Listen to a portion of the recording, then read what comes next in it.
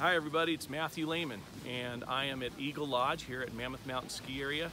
And as you can see, it's an incredibly beautiful day out here. We got a lot of folks up skiing already this morning, and looks like the rest of the week's gonna look the same. So if you're planning on coming up, good time to do it.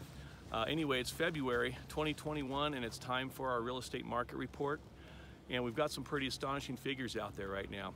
I'll start with single family homes. The median price for a single family home year to date is $1,320,000, and that's 49% over the median price year to date for all of 2020. Now granted, that's based off of 10 home sales so far, so that's certainly subject to change, but it's an astonishing figure nonetheless. And as I mentioned, it's up 49%, which is a big jump. More astonishing is the median list price for a single family home in Mammoth, which is now $3.3 million. There are only 3 single family homes listed under $1 million currently.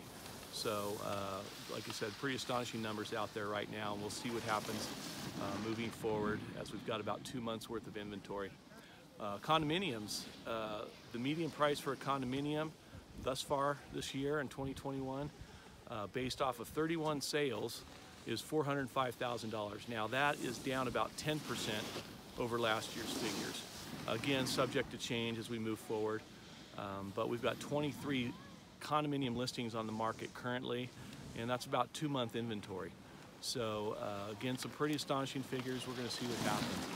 But nonetheless, I hope you guys get up here. It's a great time. If you have any questions on real estate, by all means, give me a call, and I'll get those answers for you. Anyway, hope you guys have a great day. Talk to you soon.